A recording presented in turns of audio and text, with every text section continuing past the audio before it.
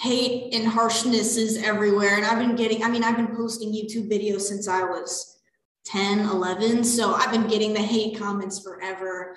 The thing, I can totally understand why facing these judges and getting feedback from them can be intimidating because they're the judges, but they're all just people, you know, we're all just humans and everyone has their own opinion. So if you're content with your performance and who you are, you shouldn't let anyone else affect that view on yourself.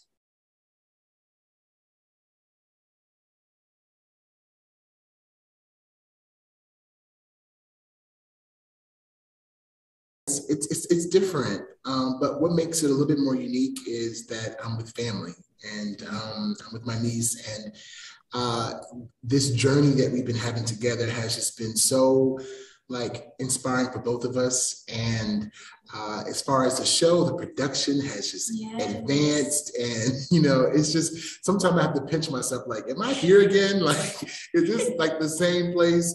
But definitely everything has evolved and everything has gone to the next level. And you know, what honor and what a great like just feeling to be able to do this with my niece. As far as our heights are different, you know, say everything is different about us, but our voices come together so well. And so, you know, the endless possibilities, but we've always wanted to see what, you know, what Disney could offer, you know, one day and just go from there.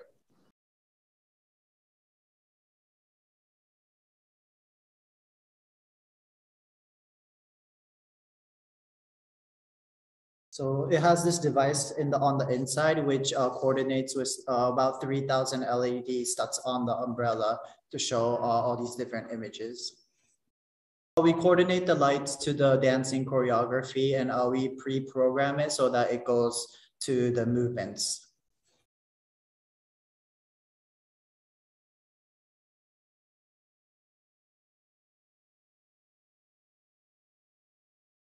Because here is the level is higher, and also I have been investigating more and in ventriloquism and in how to combine with other things, and that is I also have grown up a bit after the Spain Got Talent.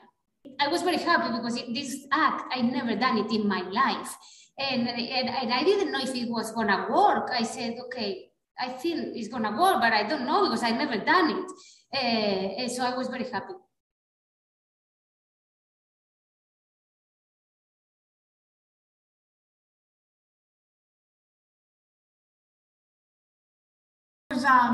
It was so exciting for me to finally have an opportunity to perform for Howie, and I just met him and he was so nice. I was so excited. I tried to be cool. Do you think that I pulled? There's yes, everybody thinks I was very chill about it, but no, it was amazing. He's the comedy guy here, so I was so cool. Really inspired by other disabled comics I saw on AGT, and so I'm hoping that somebody takes that away, whether it's comedy or anything that they want to pursue with. I hope it's a little bit of visibility, especially for deaf and hard of hearing people, that this is something that you can do because we need more deaf and hard of hearing comedians.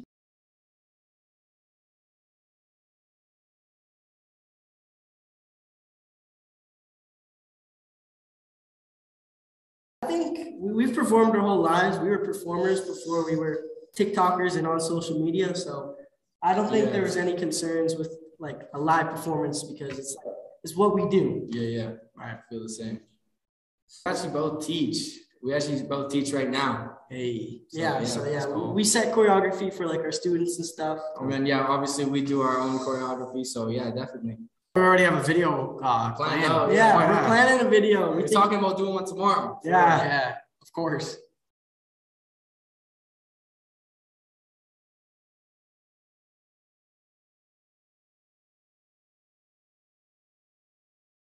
I take a video projector and on the top of my table, and I take my card and I play with that. For the moment, I don't know. I will see.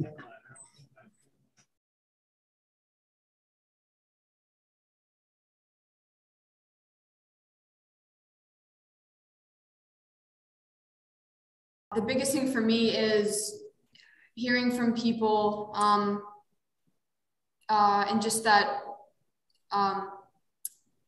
I've inspired them. That's just been so touching to me. The comments from the judges, they just meant so much to me. Just especially hearing from Howie and how he talked about his son, who also has a stutter. It just shows that